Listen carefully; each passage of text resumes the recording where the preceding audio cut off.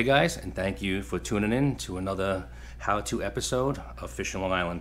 In this video today, I'm going to show you guys how to put together a fluke ball with a trailing hook, excuse me. There's many types of heads you could use. Like you see, this one's a painted with the big eyes on it, with the swivel. It's important, you definitely want them with the swivel on it. Here's your standard chrome, again, with the swivel. It's important you want that. Okay, so let's get to it. So basically, I'm going to start with this head right here. This looks to be about a 3-ounce ball head right here. So for starters, we got a snell hook. For this rig, I'm going to go with a 6.0 or 7.0 Gamakatsu octopus style hook.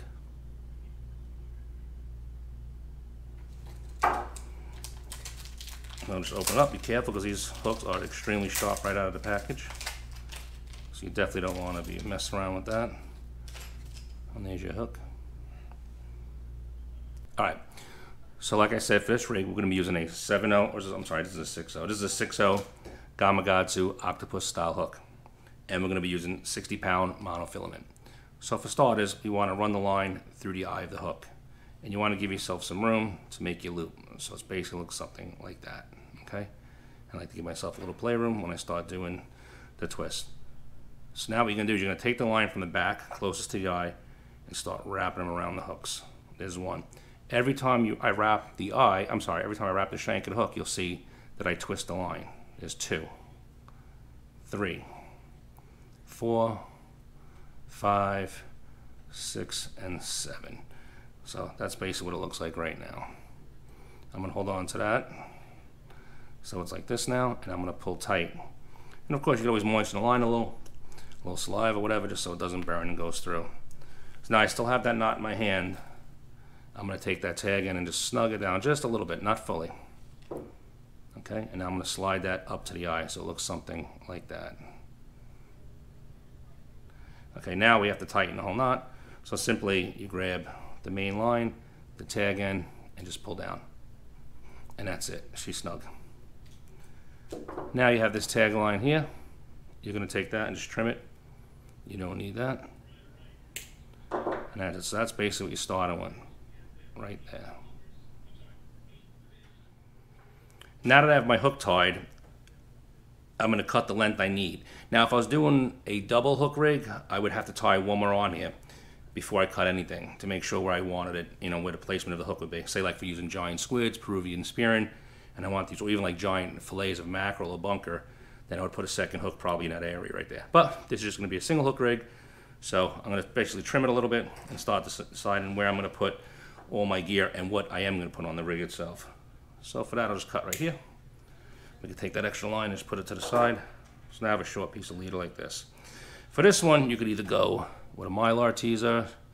You can just go with some funky stuff you find at the shows. I don't even know what this thing is called, but it's got a lot of shine. It looks nice.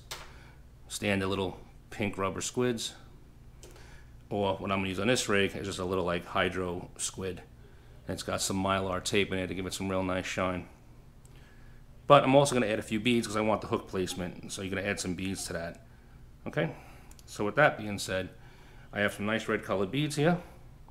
And I'll just start sliding them down a hook. I think I'm probably going to go with 4 for this. 3 or 4. Let's see how it looks. I'm just sliding them down a hook. Sorry, I was off camera. So that's 3 right now. And I'm probably going to leave it at 3. And you can see that. All right. Then you can also do a measurement up on a squid where you think that's going to lay. And that's looking fairly good. You know what? Let's go with the 4th. Here's the 4th bead going on.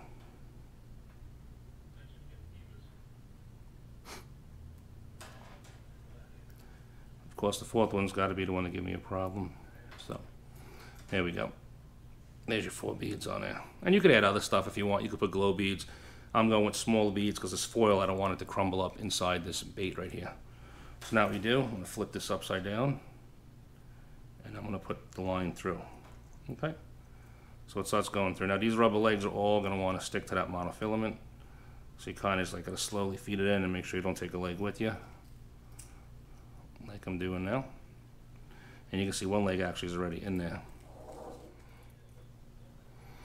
Alright, so now I just put that all through.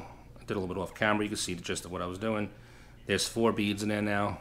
I'm not sure if you can see that. Let me put that on the hand. So there's the 4 beads in there and stops it, and there's my hook placement right there. All right. Now, if you want to add anything on the outside, you could. On this rig, I'm not. I'm going to leave it just as it is. No flashes, no little flashing spoons or anything like that, or any other beads. Strictly going to be just this.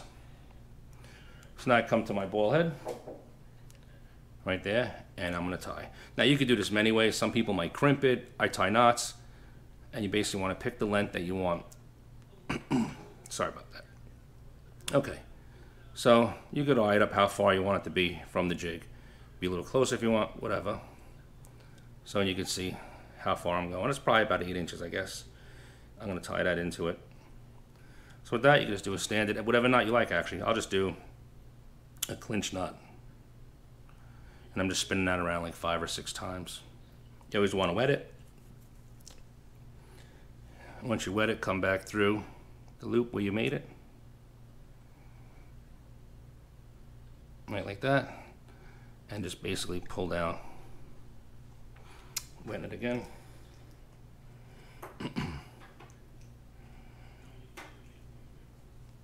Okay. So you can see how I pull down on that.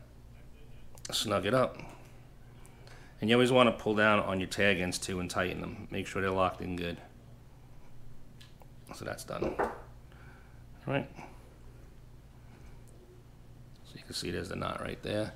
There's the ball. Again, when you tag in, you're going to cut it right off. And there's your rig right there. I actually went a little further because when you slide down, the line does slide. I forgot to mention that. So you can see your rig. So that's basically what your rig's looking like now. You have the ball right there coming down to your squid. Now if you want to add to that, you could take another piece of model, come up a few inches, probably about a foot, foot and a half, and then you could tie another rig up top and have a trail. And that's usually what they call the Montauk rig. And you could have a second hook off your leader, either with a 3-way or a loop knot and a swivel, and then have a second rig going back like 4 feet, 3-4 feet onto your leader. To have a double hook rig, you can make that. Or you could just fish this just like this. And it's very simple. With this, you could either put a gulp, but if you are putting a gulp, what I would definitely go with the bait holders. These are 5/0 bait holders by Gamakatsu hooks. You can see they have these little barbs on the hooks, so they're going to hold the bait on a little better for the gulp and stuff. You know, any little thing to help you, of course, in your favor, you're going to use it. And these definitely will help hold the bait a little bit better than just a straight hook. If you're doing bait, your simple octopus hooks are fine. From here, you could put on a squid strip, spearing, Peruvian spearing, fluke belly, whatever it is that you like to use. Sea robin bellies, dogfish bellies works really well. And pop that right on there. And basically you can work down at the bottom and, you know, radically just keep bouncing, lifting, and letting this little jig do all the work and have all that flashing from the Mylar tape going. And that's a simple way to make a Fluke ball rig. A lot of these standard ones that you come with, you know, they come out of the package, it'll look something like this with a straight hook. You know, there's really not much in that. That's it. You know, I like to have that little extra line. You know, not saying these work great too, don't get me wrong. These work perfectly fine. I just like to add some mono to it to have it go a little further back. And that's basically a simple way to do it.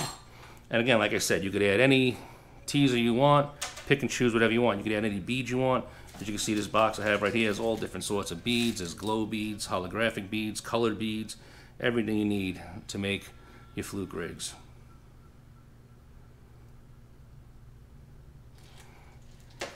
All right, that's it. Guys, thank you for watching the video. I really appreciate everything. I appreciate the comments. I get back to you as fast as I can. Usually within 24 hours, I will answer any comment. Any comments you might have on any rig it is, I can answer for you, or any question about fishing in general.